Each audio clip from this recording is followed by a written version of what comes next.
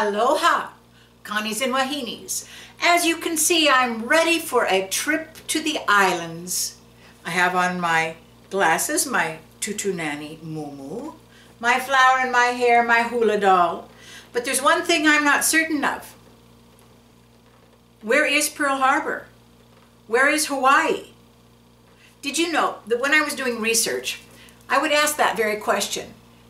Of the many people I interviewed, most of them did not know where Pearl Harbor was prior to the attack, December 7th, 1941. However, I found one, and here she is. When the attack happened, correct? Yes, it was in December and I graduated in May. Did you even know where Pearl Harbor was? Yes, because that is one of the things I'm going to tell you. We had sent, there was an organization called Seminary, and we would study about the Old Testament, New Testament, and the Book of Mormon.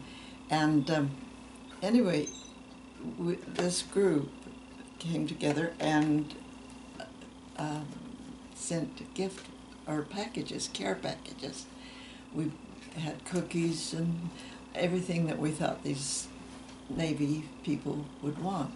They were, a lot of them, from our hometown. And which hometown was that? Spanish Fork, Utah. Anyway, we all got together and sent these packages for Thanksgiving, and then the bombing was in December. Right. So, yes, there were hometown boys there. Oh. And some were killed. And from our area, the little surrounding communities and all, there were that many young men who went to war.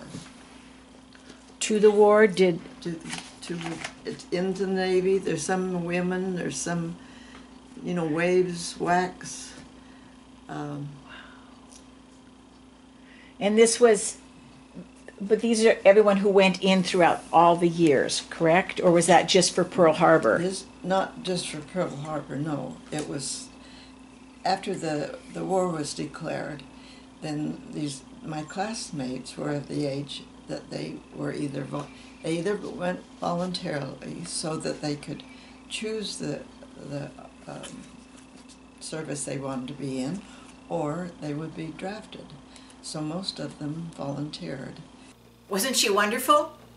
However, if you had been doing trade, such as in this book, there was actual logs sent from Chico, Washington, to build the pier at Pearl Harbor. So if you were doing some sort of trade, or if you were lucky enough to ride the gracious steamliners over, and you could stay at 2 hotels, that's right.